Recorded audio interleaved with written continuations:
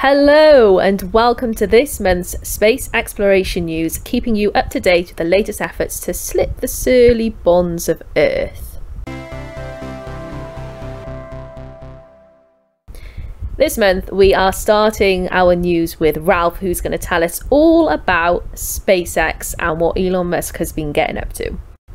Yeah, first up from me is an update on SpaceX's Starship preparation. It's always worth an update because progress is always so rapid, and the ultimate aim of building a fully reusable rocket to lift 100 tons to orbit is as revolutionary as the rocket itself. And because the glass is always half full on the good ship Awesome, even failure has its positives. We do love a good kablooey. And what a kablooey. It was quite oh yes, the gods of all things pyrotechnic rewarded us handsomely yesterday, but more on that in a bit. So last month we hedged our bets on the environmental assessment that was hovering over SpaceX, threatening to prevent them from even test launching their Starship booster prototypes at their ever-growing Starbase facilities in Boca Chica. Well, that all kind of went well. They got a mitigated finding of no significant impact, often referred to as a mitigated FONSI. Insert Happy Days gag here. Which gives... Thanks for not letting me down there. This gives SpaceX around 75 actions to mitigate environmental impacts before the Federal Aviation, I always call them authority, but it's administration, will issue the license needed to launch from Starbase. As SpaceX go through those, which none of them are too onerous, and some of them are frankly a little bit odd, they're getting everything ready for a full stack launch the moment the license is granted. The latest heat shield adorned Starship top section and the booster section with 33 Raptor rocket engines are both at the orbital launch area, going through their final installs before pressure and static fire testing in the next week or so. At that point, we'll have either heard that the FAA have granted a license to launch the biggest, most powerfulest rocket the world has ever seen, or it'll sit there filling up your Twitter timeline while we wait for Musk to complete the mitigations. And as we record this, we had a little excitement last night with a big explosion and a visible shockwave during a test of the booster section. Of course, no one was injured. Holy That's moly. why we can laugh at this. I mean, yeah, to see an actual shockwave, do you know what I mean? It was sweet, wasn't it? Yeah. So it seems that cryogenic fuel under the booster ignited, and they're still assessing the damage, though nothing was immediately visible by torchlight last night. Musk has already said that they'll be installing a fuel burn-off system like the sparks they used for the shuttle, but we just don't know yet if this will delay anything or for how long. My money, I still think we'll be bringing you news of a semi-successful, almost orbital launch of the Starship in September. So the Space Exploration Show will bring you in September, or we'll be cooing over one of the biggest non-nuclear explosions the world's ever seen. Because I think it will get the green light to go in the next few weeks, and then it'll probably be a couple of more weeks before they're ready to fly, especially if there's some significant damage either to the orbital launch mount or to the rocket itself. So next up for me is an update on NASA's Artemis moon program, which we left last month in a suspenseful will it, won't it pass its second attempt at a wet dress rehearsal, because the stakes on that full-up test is the difference between months more delays or certification that it's good to go. Well, it did, and it didn't. The wet dress rehearsal last month was a fourth attempt at filling the giant SLS rocket with fuel and running through the countdown to T-9 seconds to test out everything up to the point you light the engines. The plan was to do everything but launch and thereby certify it as ready for launch. To the moon? Which I am so excited about. I know! Because, like, Apollo, I was like, you know, Apollo was long gone before my time. So, like, this is my Apollo. So, like, I am so excited about Artemis, even though I know the timelines keep getting stretched out and, like, you know, that first landing is pushed further and further back. But I don't really care, because I'm just like so excited to finally see boots back on the moon, you know? Yep. And this is all preparation for this ultimately crewed system to take people back to the moon. Now, the last fuel-up attempt of this rocket was in April, and it was terminated because of unacceptable temperatures, a leak in a hydrogen supply line, a faulty valve, and the need to improve the nitrogen flow to the pad. Just a few little things. Just niggles. Very unimportant. Nothing to see here. Yeah. But this time, the almost day-long test procedure got within 20 seconds of its intended endpoint. It was fueled and counted down to T-minus 29 seconds, and then called off due to another hydrogen leak.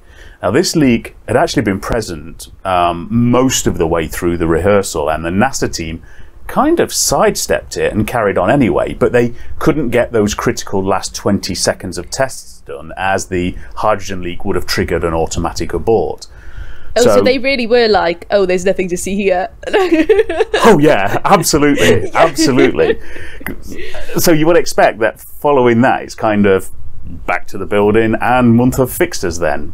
But not really, because everywhere else you look, across the world, up is down and left is right, so why not at NASA? Despite 13 critical automated launch sequence functions not being tested on the day, NASA released a press statement stating it has analysed the data from the wet dress rehearsal and determined the testing campaign is complete. The agency will roll the Space Launch System and Orion capsule back to the Vehicle Assembly Building at Kennedy to prepare the rocket and the spacecraft for launch. So it's basically like going, close enough, B-minus. Yeah. Just a subtle reminder that this is the agency that launched the Challenger rocket, the shuttle. Oh, yes. Yes. Even though the warnings were there. This is an agency that never ever cuts corners. Never ever. No. Never ever. So there we are. The Artemis 1 stack is now ready to launch in a month-long uncrewed trip to the moon, probably in late August or early September, packed full of 4K cameras, no doubt, and of course anthropomorphized dummies to measure vibration and radiation levels for the crewed Artemis 2 mission to the moon in 2 years' time. 2 years' time before they're sending a crewed mission, and that's just around the moon. I know. Yeah. It's such a long time, it feels. I know. You know, things can rust in 2 years' time. Do you know what I mean? Yeah. Well, I mean, so this one is going. The one that's already stacked. That one is going to launch next month or the month afterwards, and then that's gone because none of it is reusable. But then the next one that they stack has got to have all the life support systems for a crew. So that's going to take another 2 years. You know, that's just the way it works. But as for those outstanding 13 sequencers, most have been tested in isolation, but not in among all the other functions that have to work in a realistic countdown test. So NASA are happy to go ahead. That means more ridicule for NASA if any prove disastrous in the Artemis 1 launch, but they're going to be hailed as geniuses if everything goes well. And I just want to finish this on a quote from Time magazine, because they said, let's just say that if a Broadway-bound show had a dress rehearsal anything like what the SLS has had, the whole production would close out of town. Burn. And my summary on this, just like Boeing Starliner in NASA's Commercial Crew Program, the fat lady's singing, but keep your distance, she could blow.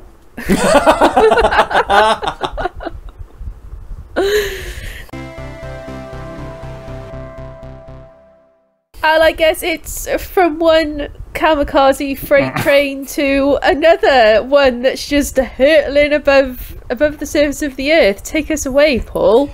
Right, so, well, first up from me is the weirdness that is the ISS right now. On the one hand, the US government is signing billions of dollars of military aid over to Ukraine to fight Russia. Meanwhile, the US government is arranging seat barters with Russia to allow American astronauts to train and launch on Soyuz and Russian cosmonauts to train and launch on Dragon. Orcs.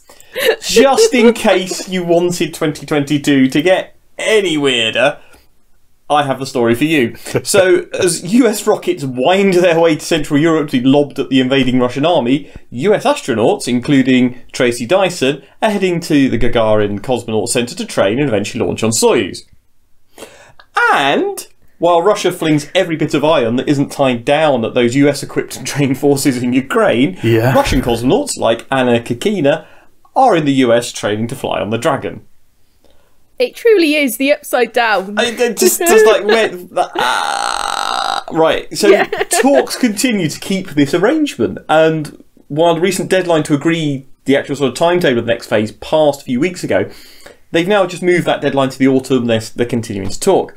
So why, I hear you cry, if NASA have Dragon and very soon Starliner, why, by God's tits, do they need access to Soyuz? And likewise the other way round. Well, it is a safety and redundancy thing. So if for whatever reason one of the capsule types becomes unavailable, then NASA and Roscosmos always have access to the station or the ability to safely return from the station, if you see what I mean. So it was always a risk using just Soyuz for so long. We took the space shuttle out of service and just ran with Soyuz. And if you remember the shenanigans a few years back when there was supply rocket failures all over the place, and then Soyuz MS-10 with a crew on board aborted after launch. We've all forgotten that already. Yeah, that was 4 years ago. That was 2018. Is it really 4 years ago? Yeah, I know, exactly. There was serious talk of having to abandon the station, if you remember at the time, or minimally crewing it, etc. There was sort of all these discussions like what's going to happen. Well, since Dragon joined the party, it's now been possible, like it was in the shuttle days, to have this sort of mutually beneficial seat barter arrangement that gives this redundancy.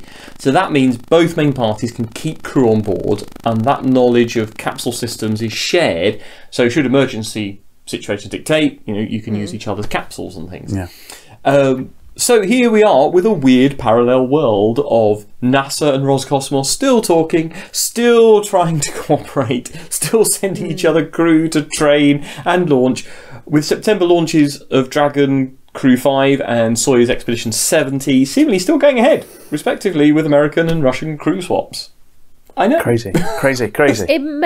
It must feel strange up on the ISS right now, the astronauts that are up there, because I know that they do their best to sort of keep politics out of science. But you say that, we had the whole thing that NASA's actually complained about, and the US government's complained about, where Russian cosmonauts were displaying the flag, I think it was the Donbass region, or the Russian flag of the Donbass region, where they were sort of, essentially like declaring victory in that bit of Ukraine, and they sort of did a big thing from space.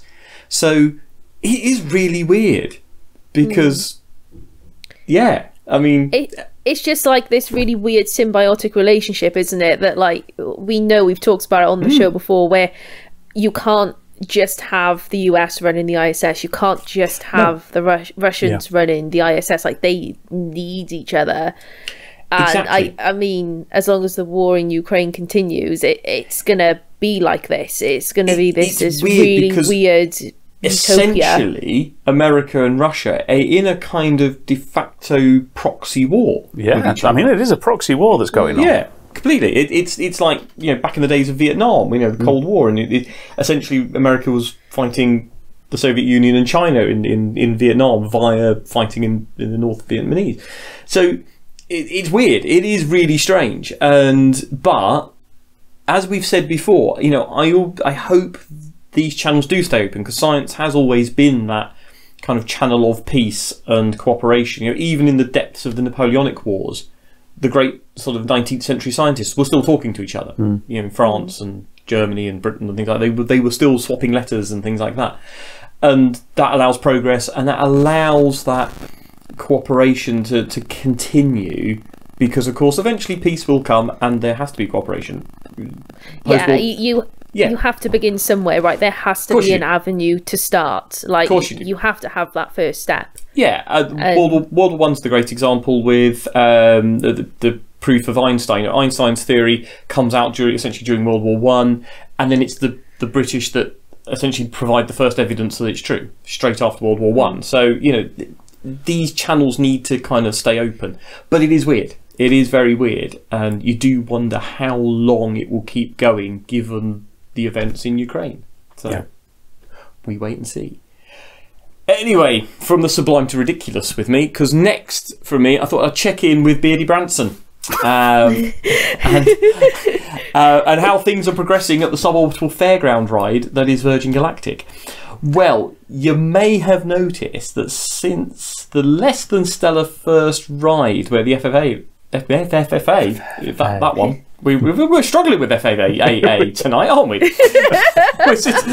We'll just call it FAR from now on. FAR, where the FAA eventually had to investigate, if you remember, about sort of them going out of parameters and the flight space and things like that.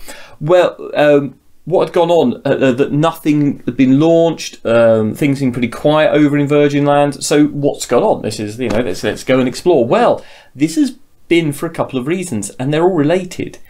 So first off, they'd been planning to start their regular flights this year, but various things have got in the way, and eventually they put their hands up and decided that 2023 would be the year. So why is this? Well, according to their chief executive, Michael Colgazier, there have been a multitude of supply chain and personnel issues experienced over the last year. So on the supply chain issues, there have been problems with getting certain components. So they've had several high-performance metallic components that they're struggling to source, particularly those made with carbon composites. And the lead times of what was a couple of weeks have now become months to get the components.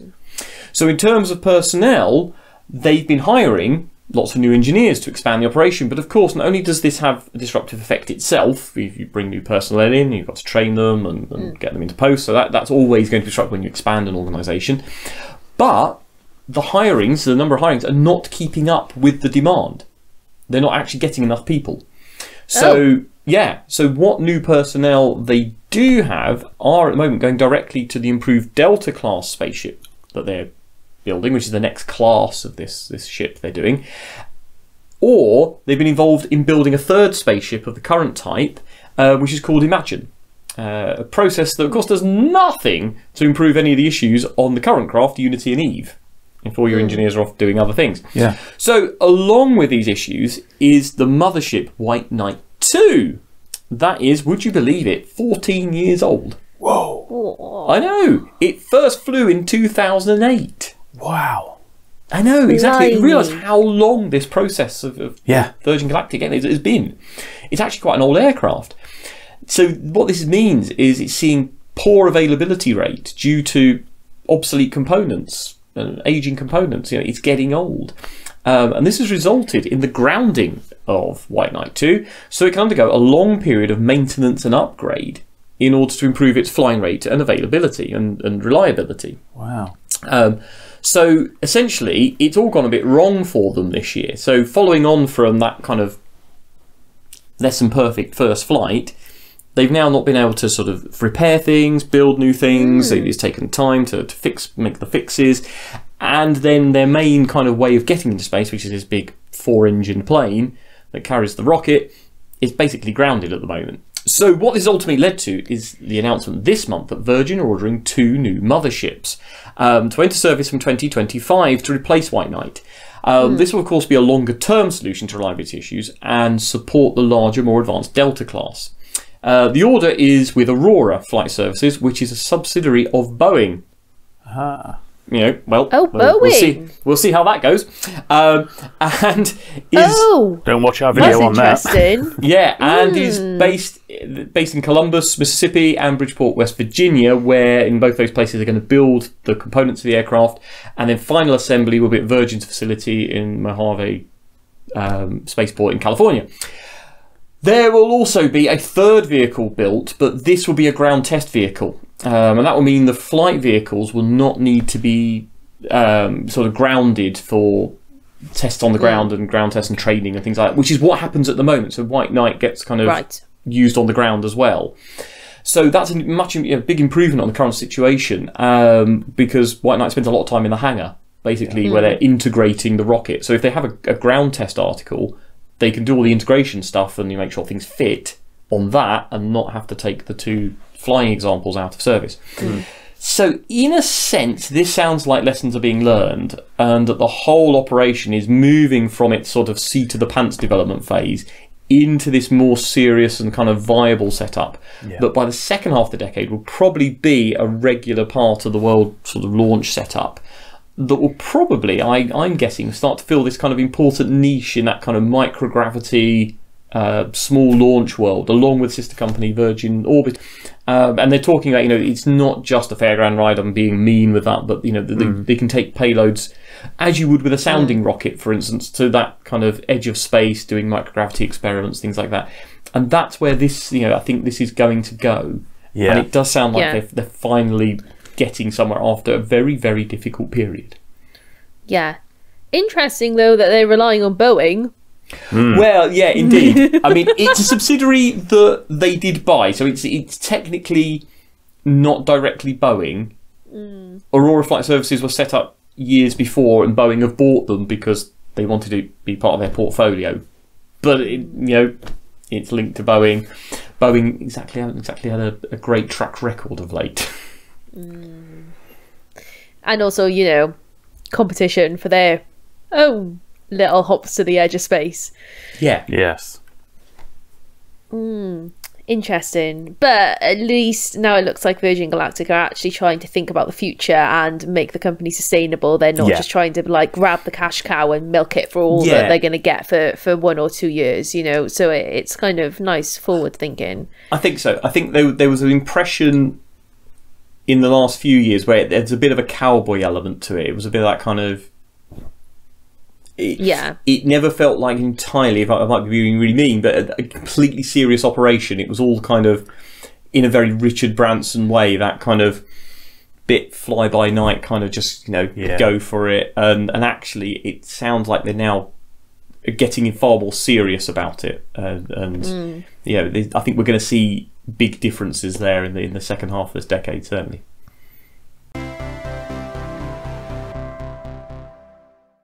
So then, to our final big news story of the month, we are actually taking another journey back to the moon with a seemingly rare problem for NASA, because you don't really hear about NASA having missions go a little bit wrong.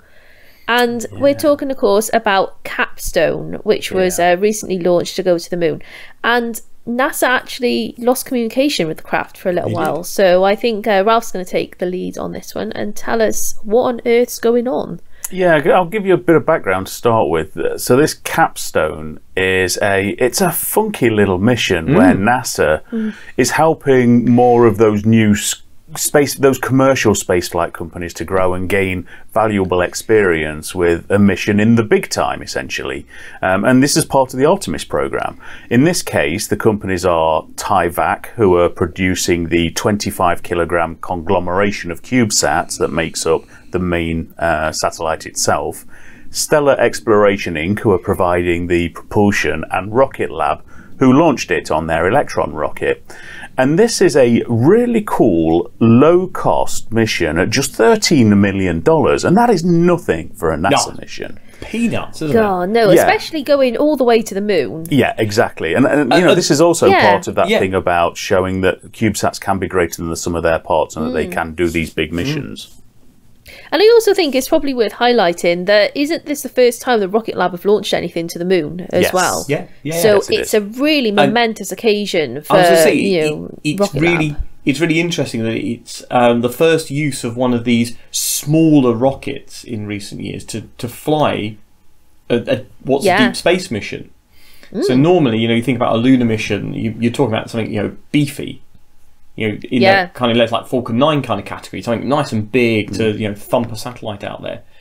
But this is a tiny little rocket. This is one of these small kind of launchers that are coming online at the moment. And actually, the Virgin Electron is the kind of thing that's going to fly in the UK soon. Yeah. So it's really interesting stuff that we're having to launch kind of lunar missions with these smaller things, not from standard launch sites either. You know, this went from New Zealand, so it's very exciting. And this is part of the bigger program. Not wanting to go down too much of a rabbit hole, but this is part of the bigger program that Peter Beck's got for Rocket Lab, wanting to send missions out to Venus. And I think he's already got paying customers for sending payloads out. And of course, you can do that on smaller rockets, less powerful rockets, if your payload is smaller and it's being miniaturized. So CubeSats are quite often seen as being the kind of poorer relative, but actually, it's miniaturization. It's actually sexier in a way than those bigger satellites, because now you can do things with much smaller satellites that, 20, 30 years ago, you would have needed something gigantic and at 10 times the cost.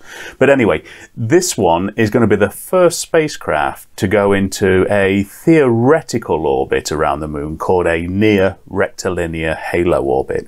And this orbit provides a really stable lunar orbit for communications, and is due to be the orbit that the lunar space station will go into as a staging post for the Artemis moon program. So Gateway, exactly, yeah. So in an ever-slipping timeline, next decade, there's going to be a space station around the moon that will serve to transfer astronauts and deploy robots to the surface for lunar exploration. So it's a really good idea to send something into this orbit to confirm that the maths work and test navigation systems and comms for this orbit.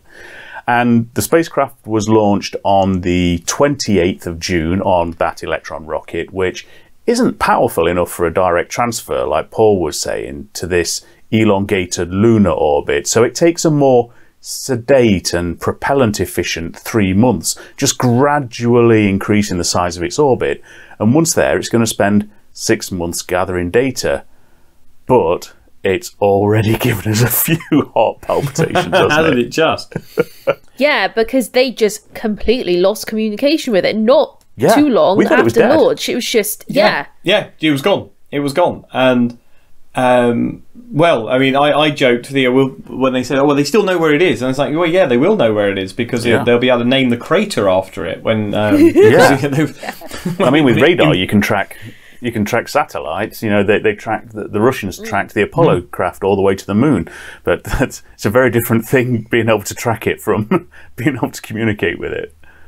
Yeah, and it was a long period of time where it just seemed to be gone. It was dead, and something had gone wrong. But they got it back. Got it back. Yeah, they got it back. It's in that kind of brilliant problem solving. They managed to get the communications back with it, and it got it back online, and the mission proceeds. Yeah, almost as though it's unaffected. Yeah, it's almost like it never happened. There doesn't seem to be any other issue, and no problem. Yeah.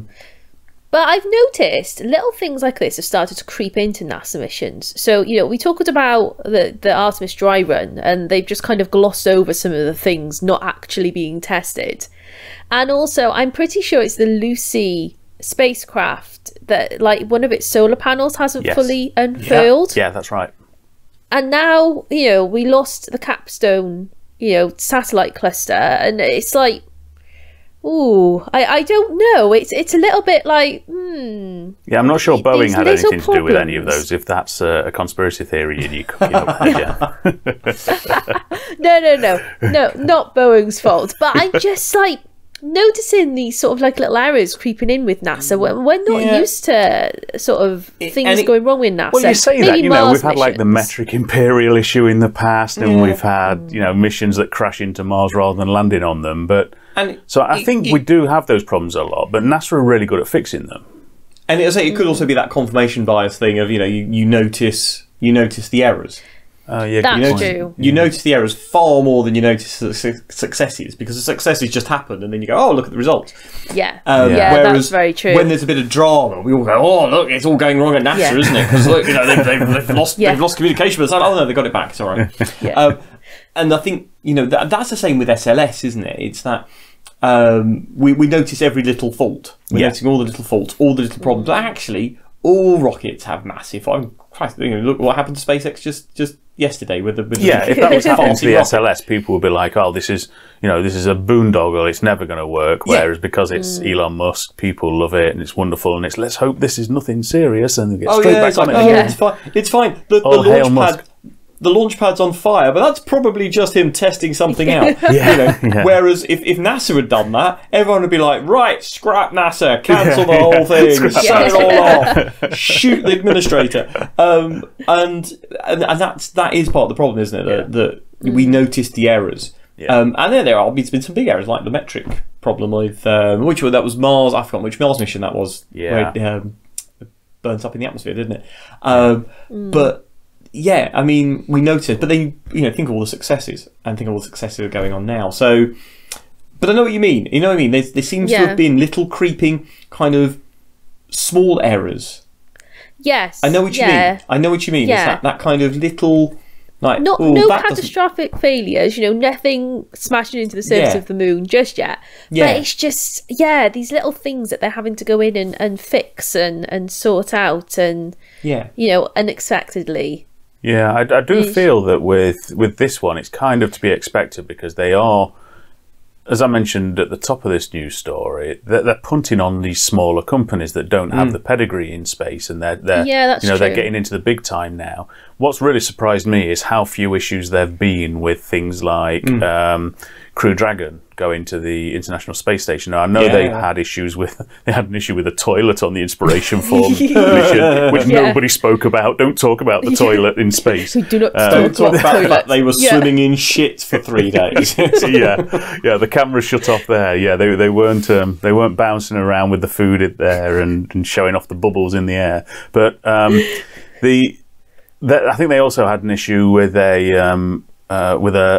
some leak in the capsule as well. But it's given that these are really new craft being tried out.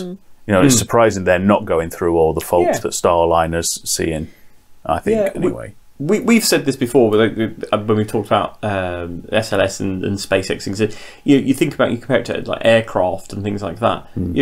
They go through years of testing, and there's all sorts of errors where the pilots have to abort and land and go, right, okay, that didn't work. This bit's falling off. So it's amazing actually how rockets are so bloody successful. Given that they don't fly very often. You actually think about the number of flight tests that go into, say, you think like the F-35. Everyone, there's a big sort of world of F-35 hate. But the F-35 has been developed for years and years and years. It's flown thousands and thousands of hours, hundreds of test pilots. Falcon 9, it's flown really compared to just barely out of a test program from a sort of aeroplane point of view. And SLS, well, had yet to fly. So, this is a prototype. Next month. Hopefully. But I think actually you hit the nail on the head earlier when you were talking about how we're now seeing these little companies flying under the guise of NASA. And like we're forgetting that they aren't just NASA like born and bred projects. They're newbies, new kids on the block who have never been to space before. So being incubated as space companies. And there's a lot of off-the-shelf components being used as well. That's one of the big drives at the moment, is to use stuff that isn't sort of specifically and expensively developed just for the mission and just for bringing space. the cost down. It's to try and bring the cost down. That's why this mission is $13 million. It's because which is astonishing. It is astonishing, and it's using lots of off-the-shelf stuff that just already exists. And the problem there is you then got that risk element that the stuff isn't developed for space or this particular mission. And so actually, it is a big test. It's does this stuff work? Can we get this stuff to operate in this environment? So with that, we will come to the end of news. So let us know what you think about any or all of these news stories in the comments below. And then there will be more from us next week. So until then, it's goodbye from Cydonia Base. Hey. You got a Fonzie in. Got Fonzie.